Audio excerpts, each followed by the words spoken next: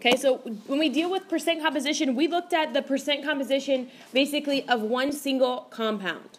Okay, and we just looked at, in a sodium chloride compound, what's the percent of sodium, just in that single kind of generic compound.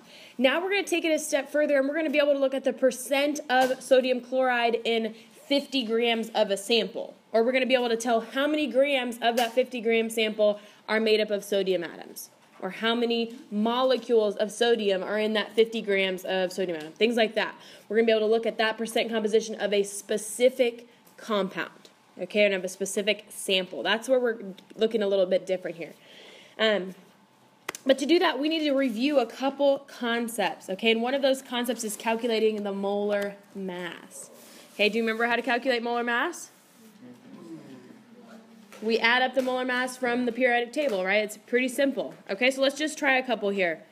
Molar mass, let's start this compound. Let's put a little naming with it. Everyone's favorite, okay? So if I give you sulfuric acid. Oh boy. Jumping right in after break here, okay? Sulfuric acid, I need you to give me the chemical formula first, and then I want you to calculate the molar mass of that compound. Okay, so let's work on the name and the compound first.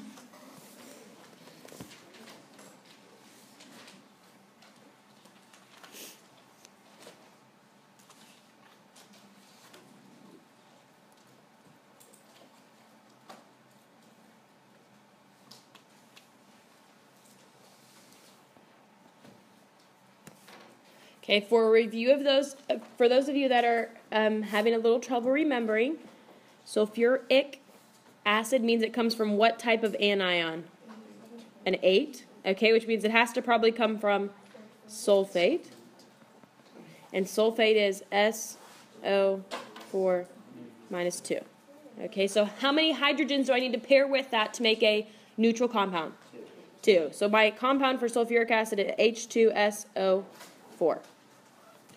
Okay, so now we go ahead and solve for the molar mass. Okay, so how many hydrogen atoms do I have? 2, and the molar mass of hydrogen is 1.01, okay, or realistically just 1, right? I'd be fine if rounding that to a whole number. Sulfur has 1 sulfur atom, and the sulfur's molar mass is about 32, right? And I only have 1 of those. Oxygen's molar mass is 16, and I have 4 of those.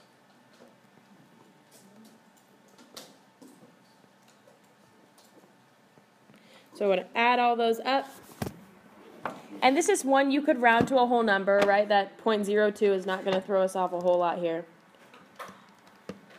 And I get a molar mass value of 98 grams per mole. Right? The units for molar mass are grams per mole. What are the units for atomic mass? AMU. Perfect. Okay, does this coming back to everybody a little bit here? Yeah. Okay, perfect. Let's do a couple more. I want you to give me the molar mass of calcium nitrate.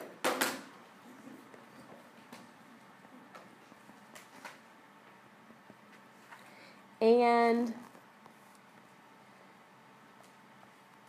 magnesium chloride. Okay, you're going to give me both of those formulas as well as their molar mass. A couple of you forgot to balance that ionic compound. Calcium has a charge of +2. Nitrate is NO3 minus 1. So how many of those nitrate molecules do we need to balance the calcium? We need 2 of them. So that gives me CaNO3 2. Okay, which means when we add up our molar mass, we would take 40 for calcium plus 2 nitrogens, which is 28, plus how many oxygens? 6, not 5, right? We distribute that, we multiply that through. So 16 times 6 is 96. We're going to add all those up, which gives me 164. And you could have a decimal in there depending on if you kept those decimals, that's fine. Okay, those 3 are all elements that I'm pretty good with rounding to a whole number because they're really close. Okay, questions there? Magnesium has what charge? plus 2, and chloride has minus 1. So how many chlorides do we need? Mg. And do we need our parentheses there? No, because it's not a polyatomic ion. Okay, the 2 goes right to chlorine, which is what we want. So magnesium is, I think, 24.3. I want to keep that decimal point, okay, because a 3 is not close enough. The only ones we round to a whole number is if it's, 0.99, 0.98, or 0.01, things like that. Okay, chlorine or chloride is 35.5 times 2, okay, which is really 71. So 71 plus 24.3 gives us about 95, oops, not 25, 95.3 grams per mole. Okay, we agree with those, hopefully? Okay, barium hydroxide, you're going to give me the formula, and then you're going to give me the molar mass. So barium plus how many oxygens? 2. And plus how many hydrogens? 2. Good. Okay, and why did we need 2 hydroxide molecules? Barium had a plus 2 charge. Perfect. Barium had a plus 2 charge. Hydroxide is minus 1. So we need 2 of those hydroxide molecules to balance that. And what do we have for our final molar mass here, Cade? 171.3. 171.3. And what's our units? Grams Per mole. Good. Not just grams. Because if it's just grams, then that means it's just a mass. Now we need to look at a little bit of review with our conversions and how we convert from grams to mole and moles to grams and grams to molecules and molecules to moles, all those conversions, okay? What's our format that we use with those? T-charts. Everyone's favorite. Yay. Okay? T-charts are going to be a big tool for us when we do our conversions, so we need to review those a little bit, okay? So let's say that I started with 45 grams of, I'll give you the formulas because I'm feeling nice. Let's see here. We'll do potassium iodide. Okay, and I want to find out how many moles are in that compound. So I want to find out how many moles are in 45 grams of potassium iodide. First of all, is my formula balanced? Potassium iodide? Check to make sure it's balanced. Potassium is a plus 1 and iodide is a minus 1. So we're good to go, right? All right. So let's review our T-charts. What's the first thing we always do with a T-chart is write write what you know, or write what's been given. Okay, so we're going to start with 45 grams of potassium iodide. Then we draw our T. Okay. We want to go from grams to moles. Is there a direct link between those two? Yeah, there is. There is. Okay. And what's that conversion factor between grams and moles? The molar mass. Yeah. If we wanted to go between grams and molecules, is there a one-step problem between those? No, right? Moles is always our middleman. Okay? So grams to moles. We can go grams to moles here. Which of these needs to go on the bottom? Grams, right? We want to cancel out grams and go 2 moles. Okay? And moles always gets the 1. So now you tell me how many grams of potassium iodide are in 1 mole of potassium iodide? 166. Okay, and how did we find that? Yeah, we're just adding those together, right? We're finding our molar mass. So molar mass always goes with grams. Potassium is 39.9, or 39.1. And iodide is 126.9. So that gives us 166 grams per mole. We agree there? Okay, so what do we do next? How do we do the math with it? Perfect. Multiply across the whole top, divide by the whole bottom. We're multiplying by 1, so really not a multiplication that we need to do there, but that's how we do it. So 45 divided by 166, and we get 0.27 moles of potassium iodide. Okay, we started with 45 grams, which is greater than or less than 1 mole of that substance. Less than. So does it make sense that we come out with a decimal point as our mole quantity? Good. Okay, you need to be checking yourself there. All right, good with these conversions? All right, let's try a 3-step one now. So let's say I started with 4.86 times 10 to the 24th molecules. of, we'll just do salt. And we want to find out how many grams. So how many grams are in 4.86 times 10 to the 24th molecules of salt or sodium chloride?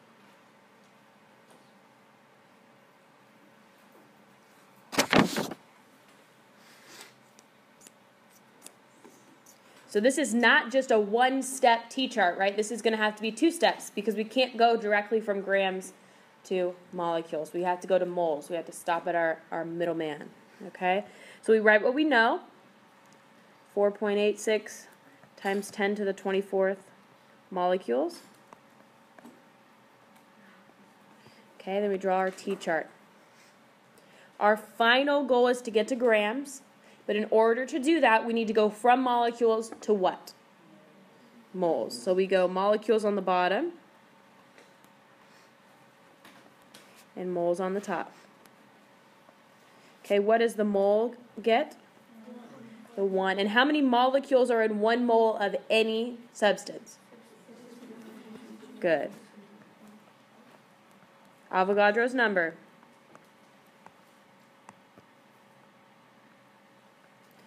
In any compound, right, we always put that number with molecules. We don't put that number with grams. We don't put it with moles. We say there are 6.02 times 10 to the 23rd molecules or atoms or whatever in 1 mole of any substance. So now we've canceled molecules. We need to go from moles to grams. So moles needs to go where? Bottom. Good. Grams goes on the top. Mole gets the 1. What's the molar mass of sodium chloride? Good, 58.4 or 58.5, depending on how you round, that's fine. Molar mass always goes with the grams. So now we multiply across the whole top, divide by the whole bottom. What type of number should we be expecting? Really big, really small, average? Semi-big, right? Average. When we think of a big number, we think about number of molecules, so times 10 to the 20th, times 10 to the 21st. Grams, we should get a pretty average number. So we multiply across the top, divide by the bottom. What's important when you divide by Avogadro's number? What's important to do in your calculator? Use parentheses or even better would be to use the E button.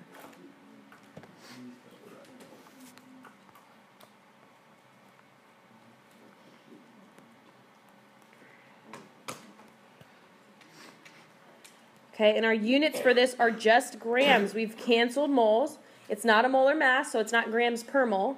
We've canceled our molecules, canceled moles. We're left with grams, which is what our unit should be in.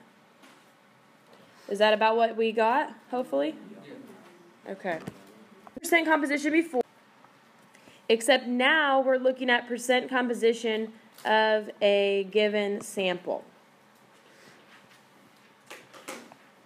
So before we kind of assumed we were just looking at 1 mole of a substance, right? Or even 1 molecule. We were looking at a pretty simple scale of that. Okay, so we said if we've got 1 mole of sodium chloride, it's 30-something% sodium and 60-something% chlorine. Okay, by mass. That's what we were looking at before. Now we're going to be looking at a specific sample of that, whether it's moles, whether it's grams. We're going to be able to look at the percent of that compound based on some ratios that are given in our chemical formulas. Okay. So let's go ahead and we're just going to start with an example and we're going to work through what we're doing here. Okay, so we're going to look at an example that says, what is the mass of carbon in 33 grams of this molecule, C13H18O2. Okay. What's the mass? This compound right here happens to be ibuprofen, in case anyone was wondering. What's the mass of carbon in 33 grams of that sample? Okay, so we need to talk about a couple of things here.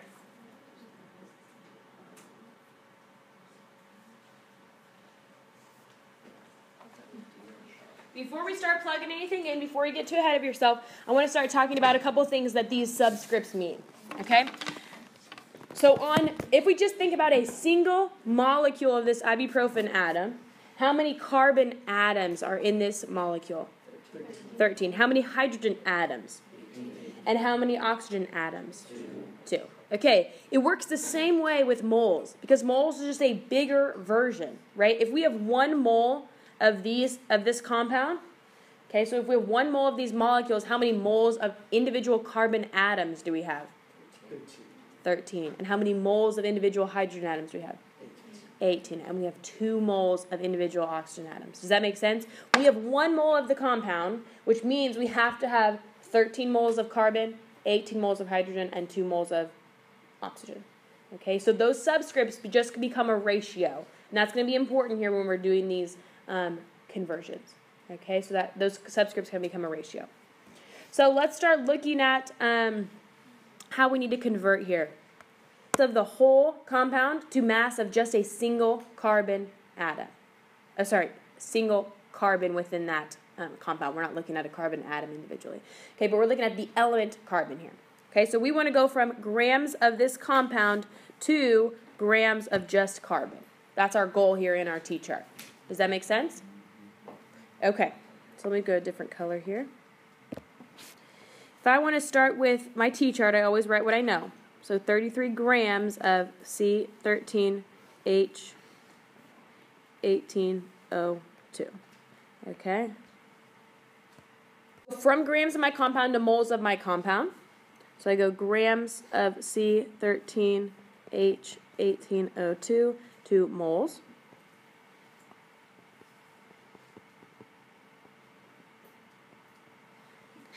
Okay, moles gets the 1 here. Whenever we're going between grams and moles, moles gets the 1. Now we need to find our molar mass of that huge compound.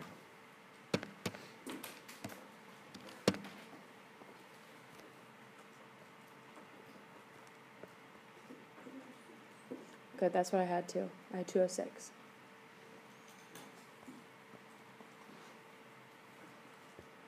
Okay, so we've canceled grams of the compound.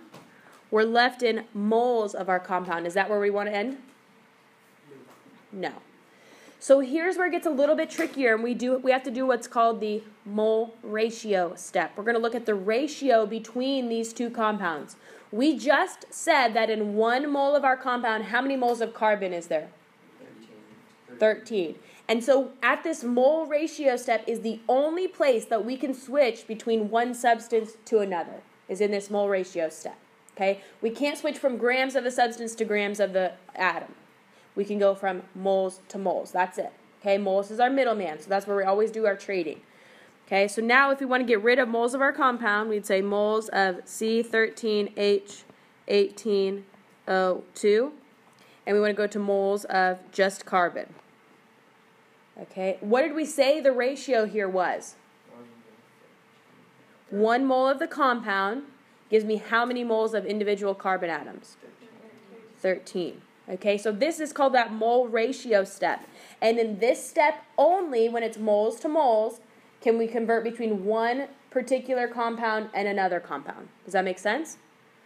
Only in that mole to mole step. So in this step right here, moles doesn't necessarily get the 1, right? The compound does, but not both moles, because then it'd just be 1 to 1, you know. Sometimes that happens, but sometimes it doesn't. All right, so now we're done with moles of our compound, and we're left in moles of carbon. Is that where we want to be? Yes. Wait, no. No, we want to be in grams of carbon. So if we want to go from moles of carbon to grams of carbon, mole here gets the 1 again, because we're between moles and grams, and we know 1 mole of individual carbon atoms weighs how many grams? 12. Okay, so before you do math, I want you to ask questions about how this T-chart came about, or where numbers came from, if you have any of those questions. Okay, we went from grams of our sample to moles of our sample, from moles of our sample to moles of individual carbon atoms. Now we're going to go from moles of individual carbon atoms to grams of individual carbon atoms. This is just the molar mass of carbon. So 1 mole of carbon atoms equals 12 grams. That's just from the periodic table. Okay. The 206 is the molar mass of ibuprofen, that compound. So now we multiply across the whole top, divide by the whole bottom. Go ahead and do that math.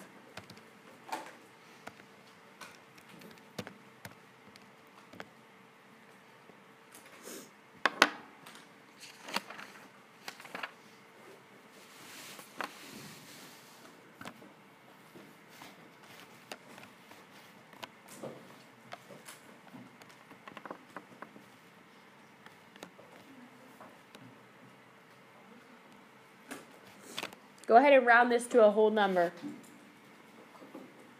Not that it really makes a huge difference, but... All right, Kiana, what did you end up having for grams of carbon here? 25 grams. 25 grams. Okay.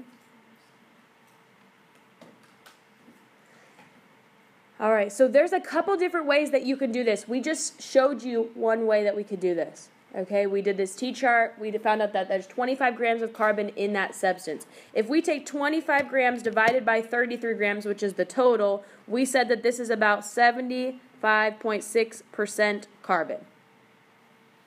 Okay, that's what we did. We took the grams of carbon divided by the total mass, tells us we're about 75.6 grams, 75.6% carbon.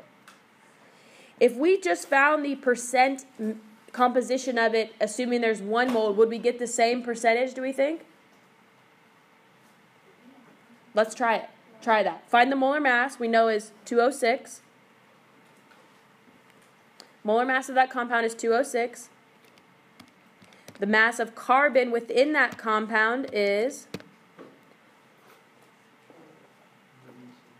Mass of carbon within that compound, there's 13 carbon atoms times 12. Right, is 156. So if we take 156 divided by 206, we get 75.7%. Okay, so there's 2 ways that we can go about solving for that percent of carbon. Okay, that's if we're asking for the percent specifically. If we're asking for grams, then we have to go this way, and we have to do our T-chart. Okay. All right, so what is the mass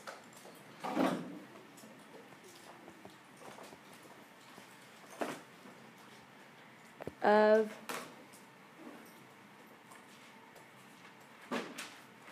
copper in 6.25 moles of copper nitrate?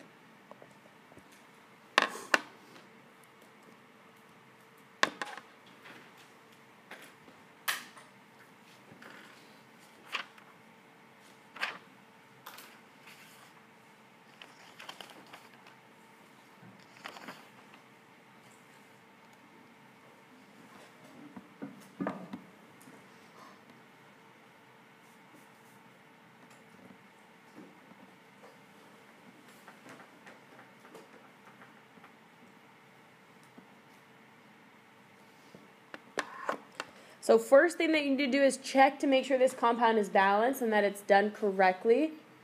Okay, copper 2 nitrate, which means as copper has a +2 charge, nitrate has a -1 charge. Is that balance okay? Okay, so we want to find mass of copper, but we still need to start with what we know.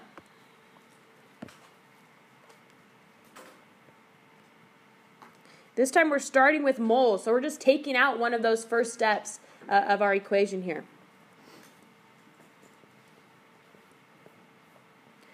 Okay, and if we want to go from moles of our compound, what do we need to go to? Moles of copper. We don't need to go back to grams of our compound. That does us no good. So we want to go from moles of our compound to moles of copper. So I'd say moles of CuNO3(2).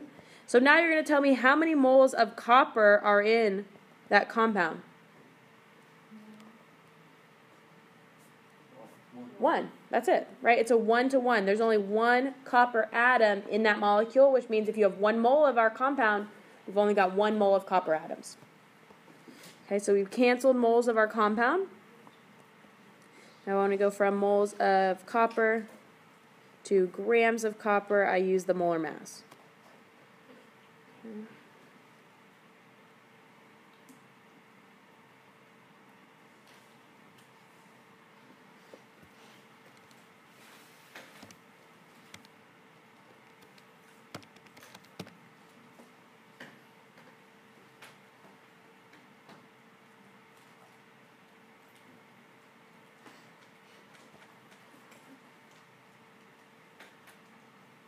Okay, copper's atomic mass or molar mass is 63.5. Multiply across the whole top, divide by the whole bottom.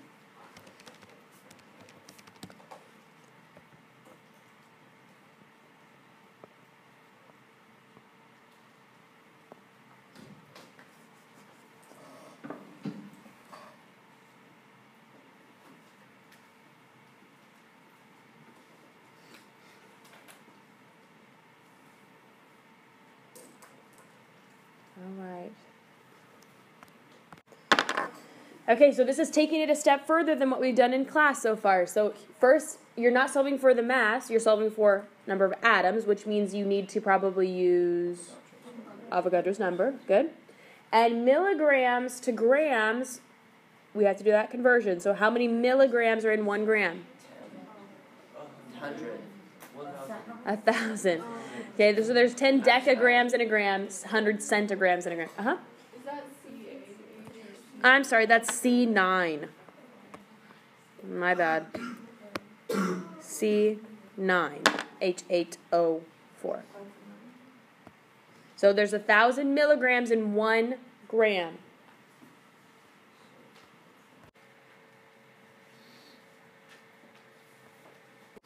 Okay, so we should start with 100 milligrams divided by 1,000 gives us 0.1 grams to start with. You could put that in your T-chart if you want. That's fine. You don't have to. So C9H8O2. We're going to go from grams of our compound to moles. So we'd say 180 grams of C9H8O2. 1 mole. O4. I'm sorry, you're right. O4. Okay. It's really important that you keep that label as you are going through your T-chart, because a lot of you, I would ask, what is this 1 mole of? And you didn't seem to know. Okay? So you need to make sure you keep that label and keep that compound. So we've canceled grams. We're left with moles of our compound. That's not what we want. We want to get rid of moles of our compound and go to moles of just hydrogen. So what's the mole ratio here between our compound and hydrogen? 1 mole of our compound is 8 moles of hydrogen. Okay, so now we're done with moles of our compound. And we're left with moles of hydrogen. We want to go to atoms of hydrogen. Okay, 1 mole of our hydrogen atoms gives us 6.022 times 10 to the 23rd. Okay, and several of you put 8 right here with this moles of hydrogen. That would be telling us that 8 moles of hydrogen is equal to 6.022 times 10 to the 23rd atoms, and that's not right, right? This is 1 mole of anything. So once we get back to these steps, then the mole gets the 1 again. Okay, and once we do all the math and multiply across, divide by the bottom, I got about 2.67 times 10 to the 21st hydrogen atoms. Yeah?